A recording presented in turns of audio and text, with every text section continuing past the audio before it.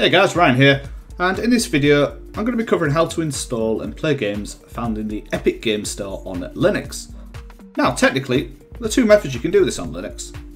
So first is the Heroic Game Launcher, which is a cross-platform application that allows you to download and install games found in your Epic library, as well as GOG. Now this is something that I've covered previously on this channel, however at times I've found that the application can be buggy, and the number of hotfixes that are released does tend to worry me. However, if you want an alternative to the official Epic Games client, then this is probably going to be your best choice. Now the second method is to use a piece of software called Lutris, and this will actually allow you to install and launch the official Epic Games Store client, and it's what I'm going to be covering in this particular video. So the first step in the process is to ensure that you've installed the latest compatible driver for your graphics card. Now if you're unsure how to do this, there is a great reference point on the Lutris wiki, specifically the installing drivers page, and that will cover how to install the latest driver for both Nvidia and AMD hardware on Ubuntu, Arch and Fedora based distributions. In either case, you want to choose the section that applies to your system, and then once you've followed those steps, reboot your system to finish the process. So the second step is to ensure that the Wine compatibility layer is installed in your system, as this is a dependency for running Lutris. And I've found that the absolute easiest way to do that is just to install Wine globally using your distribution's package manager. Again, if you're unsure how to do this, it is well documented on the Lutris wiki, specifically the page called Wine Dependencies, and that will cover the installation method used by Ubuntu, Arch and Fedora based distributions. Again, follow the instructions that are relevant to your particular installation. Okay, now that your system's running the latest GPU driver, you've got Wine installed, we can finally move on to installing Lutris itself. Now the installation process may vary depending on your particular setup, but in most cases what you'll be doing is installing Lutris using your Linux distribution's package manager. For example, if you've got a Ubuntu based distribution, then you'll typically install Lutris using the deb installation package, whilst if you've got an Arch based distribution, then you'll be installing Lutris using the terminal.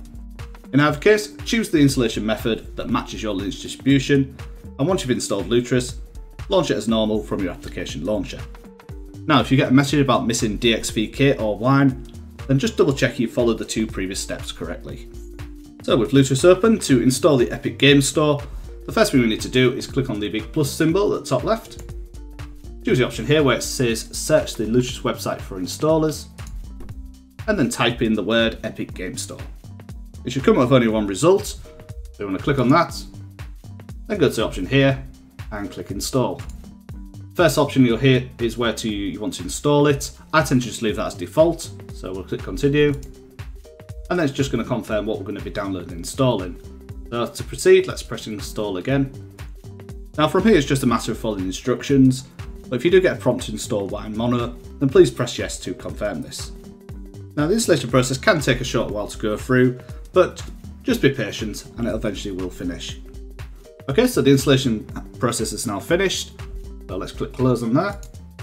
And then to launch it, unsurprisingly, all you need to do is double click on the option here where it says Epic Games Store. Now you might notice that one of the first loading screens is all a bit scrambled, but it's just a strange bug with Wine, but it won't affect the performance of any games that you install, so don't worry too much about it. Okay, so now let's sign in with our details. Okay, so one thing you may notice that on your first launch, you will be prompted to install the Epic Games Online service. You want to make sure you click OK to do that, as a lot of games will require you to have this installed. Now at this point you're all set up, so all you need to do is download the games as normal, install them, and then just launch them. And with that, you now know how to install Epic Games Store on Linux and play some games. So in conclusion, playing Epic Games on Linux is dead easy. The application itself runs well in Wine, and all multiplayer aspects that are not related to EAC or BattlEye means that games do work out of the box. As always, thank you very much for watching this video, and if you did find this video helpful, then please don't forget to leave a like, share the video, and please subscribe for more content like this in the future. Thanks again, and I'll catch you next time. Bye now.